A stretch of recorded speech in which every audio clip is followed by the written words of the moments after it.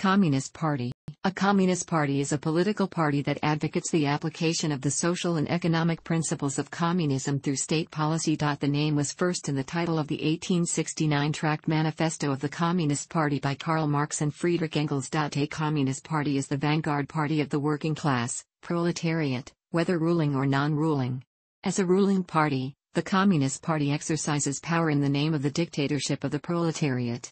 The idea of Communist Party dictatorship was heavily influenced by Vladimir Lenin's writings about the role of the Revolutionary Party in the first 2 decades of the 20th century, when Russian social democracy divided into Bolshevik, meaning of the majority, and Menshevik, meaning of the minority, factions.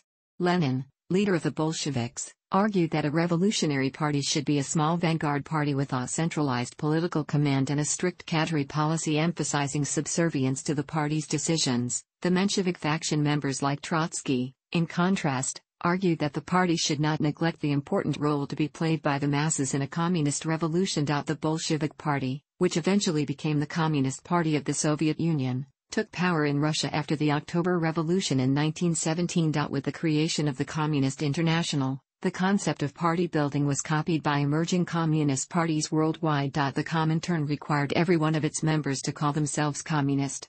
They were subsequently known as Leninist or, later, Marxist-Leninist parties. The doctrine of Leninism, which was popularized by Joseph Stalin in 1924 in the handbook, Problems of Leninism. The Chinese Communist Party is the world's largest political party, holding nearly 78 million members at the end of 2009, which constitutes about 5.6% of the total population of mainland China. Communist parties are illegal in Estonia, Indonesia, Iran, Latvia, Lithuania, Myanmar, Poland, Romania, South Korea, Ukraine, Georgia, Hungary, and partyless countries. The Communist Party USA is also banned in the United States under the Communist Control Act. However, the act was never enforced and the party still exists today. Some U.S. states also have their own laws banning the CPUSA. Likewise, none of those laws have ever been enforced.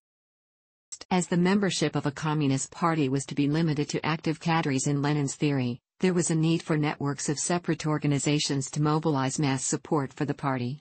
Typically, communist parties have built up various front organizations whose membership is often open to non-communists. In many countries, the single most important front organization of the communist parties has been its youth wing.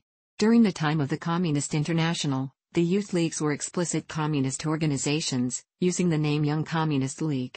Later, the Youth League concept was broadened in many countries, and names like Democratic Youth League were adopted.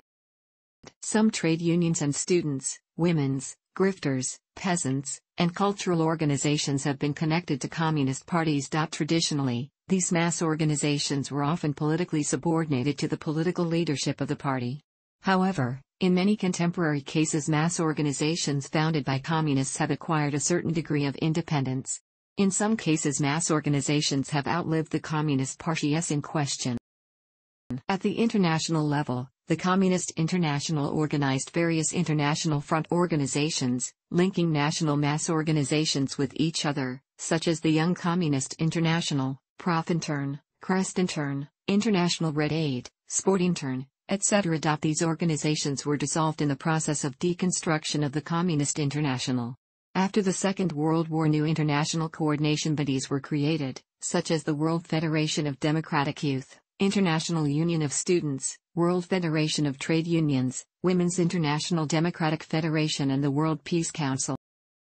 Historically, in countries where communist parties were struggling to attain state power, the formation of wartime alliances with non-communist parties and wartime groups was enacted, such as the National Liberation Front of Albania. Upon attaining state power, these fronts were often transformed into nominal and usually electoral, national or fatherland fronts in which non-communist parties and organizations were given token representation, a practice known as Bloc Party, the most popular examples of these being the National Front of East Germany, as a historical example, and the United Front of the People's Republic of China, as a modern-day example. Other times the formation of such fronts were undertaken without the participation of other parties, such as the Socialist Alliance of Working People of Yugoslavia and the National Front of Afghanistan, though the purpose was the same, to promote the Communist Party line to generally non-communist audiences and to mobilize them to carry out tasks within the country under the aegis of the front.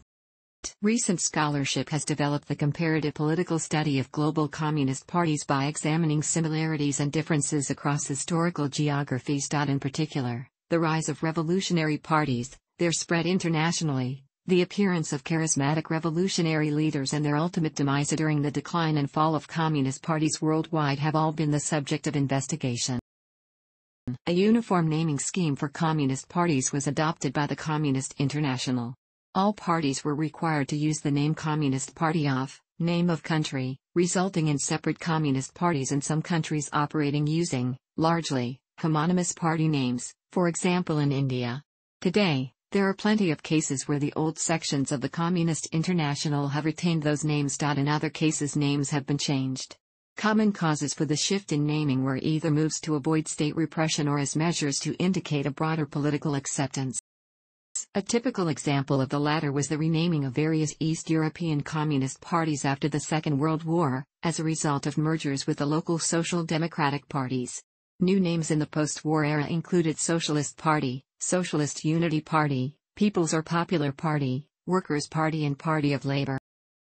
The naming conventions of communist parties became more diverse as the international communist movement was fragmented due to the Sino-Soviet split in the 1960s. Those who sided with China and Albania in their criticism of the Soviet leadership, often added words like revolutionary or Marxist-Leninist to distinguish themselves from the pro-Soviet parties. Thanks for watching. Don't forget to like the video and don't forget to subscribe.